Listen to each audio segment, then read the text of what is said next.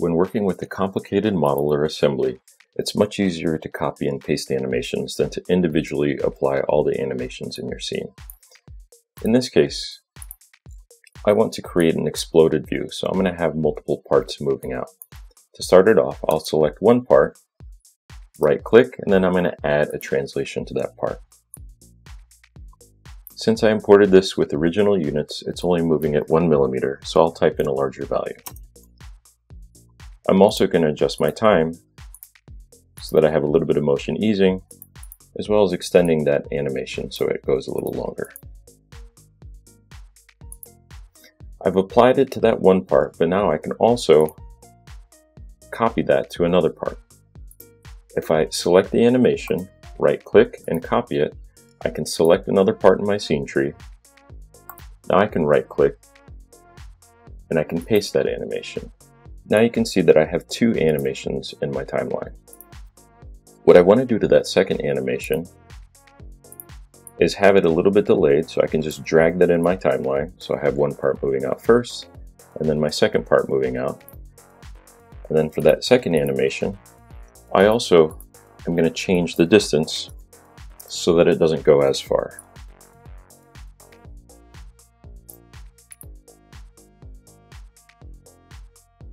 So now I can build up my animations by copying and pasting them.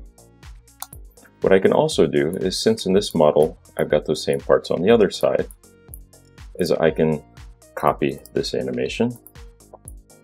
I can select the part on the other side here, right-click, and then I can paste a linked animation.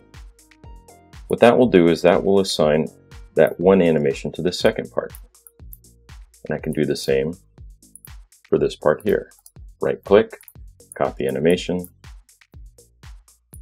select this duplicate part, right-click, and then paste the linked animation. So now you can see in my timeline, I have 4 parts moving, but they're controlled by only 2 animations.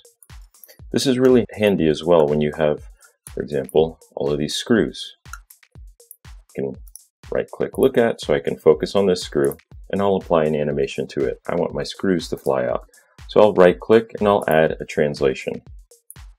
In this case, because I'm using my local axes, it's going kind of in a random direction along that part's local Y. I'll change that. And let's try the Z for that part, and that's going to be correct. The Z was modeled in an up direction since that's an NX part. Same thing here. I'll adjust my motion easing to make that last 2 seconds. But now what I can do, copy that animation, and when I hold down Shift to multi-select my other screws in this scene here, I can right-click and I can paste a linked animation. So now all the screws here are going to be flying out. Looks like I missed a couple. I'll just find my other screws, right-click, and then paste that linked animation. So now if I go back to my first frame, I'll have my parts move out on the side, and then I'll have all my screws fly out as well. Extend that on my timeline a little bit, have them overlap, and now I can hold down Shift, multi-select, I can mirror all of those. Go back to my first frame, hit play. Now we can see those parts move out. And then since they're mirrored, they're going to move back in. Copying and pasting animations is going to save you a lot of time when working with your complex scenes. You can find more tutorials at keyshot.com/learning.